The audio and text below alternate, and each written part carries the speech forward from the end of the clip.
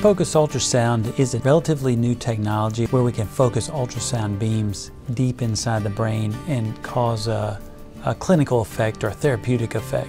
We chose to do our first clinical trial for a problem that's very common in the U.S., Tremor. And one of the reasons why we selected it was because we understand the target to treat tremor relatively well. What we're doing is focusing 1,000 beams of ultrasound to a very small spot in the brain that's just a few millimeters in size.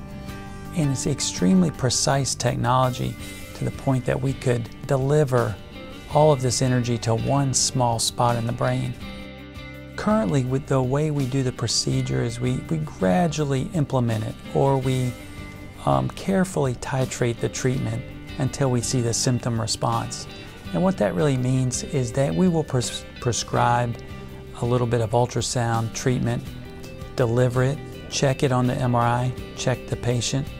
If the patient's safe, then we escalate the treatment, add a little bit more treatment.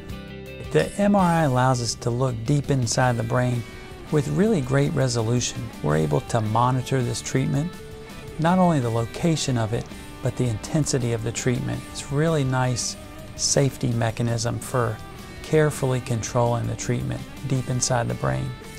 Great, I think it's really worked well for you.